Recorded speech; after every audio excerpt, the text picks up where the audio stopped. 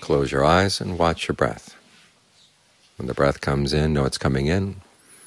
When it goes out, know when it's going out. Know where you feel it as it comes in and as it goes out. Let your attention settle right there. That's all you have to be aware of right now. You will be aware of other things, but you don't have to let your mind go running out after them.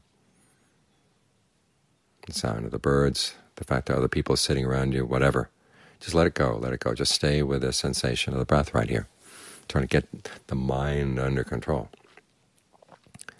Because this is the most important thing in your life. And if your mind is out of control, who knows what it's going to do, what it's going to cause you to say or think.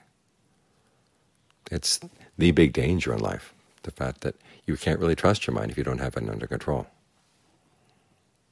We talk about the dangers outside. Well, the terrorists are inside here.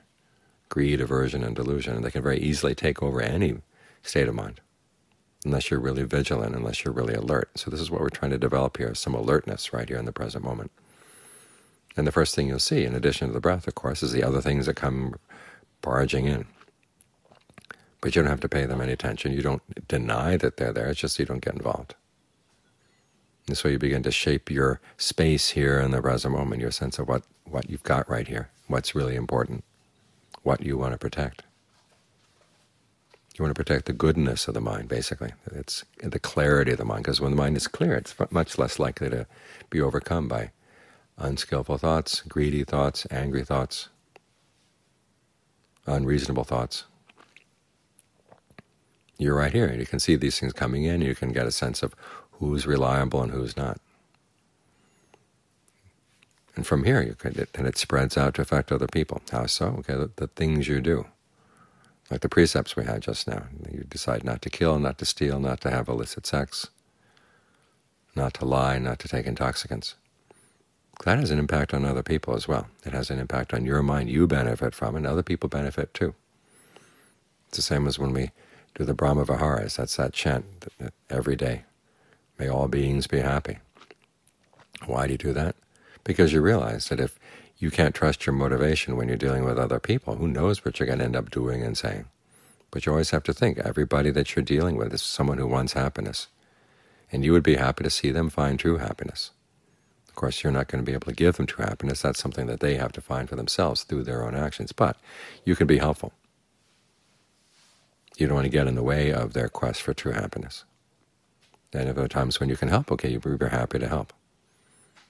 Because if your happiness depends on their misery, okay, it's not going to last. So you benefit from thoughts of goodwill, just as other people benefit from them as well. There are no clear lines here.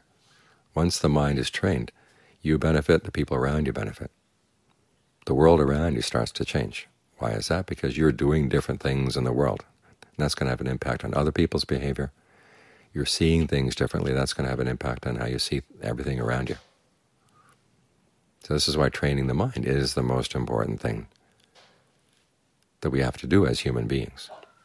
Otherwise, we can have all kinds of good things around us, but if the mind isn't trained, it can create trouble, it can create misery for itself and for other people too. So do your best to look after the mind. If the mind is going to go someplace to think about something, okay, let it happen only with your permission, with your conscious permission. Yet this is someplace I want to go and it's going to accomplish something good. Otherwise, you just stay right here. Because when you stay right here, it gives strength to the mind. A sense of being settled in. You're not running around all the place. And it also gives clarity. These are the things that you need in order to protect yourself. Your own inner strength, your own clarity.